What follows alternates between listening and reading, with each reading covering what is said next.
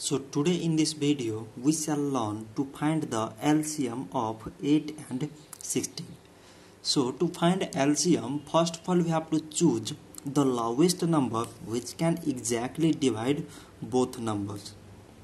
So the number is 2. So it is 2 times 4 mean 8 and 2 times 8 mean 16. Like as now 2 can also divide both numbers. So we again take here 2. So 2 times 2 mean 4 and 2 times 4 mean 8.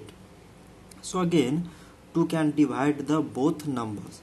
So 2 times 1 mean 2 and 2 times 2 mean 4. So now we have 1 and 2 which can't exactly divisible by same number. So now LCM is equal to, from this part it is 2 times 2 times 2, and from this part we have 1 and 2 and we take here only 2 and we neglect 1 here, because by multiplying here any number with 1 we get the same result. So it is 2 times 2 mean 4, 4 times 2 mean 8 and 8 times 2 mean it is 16.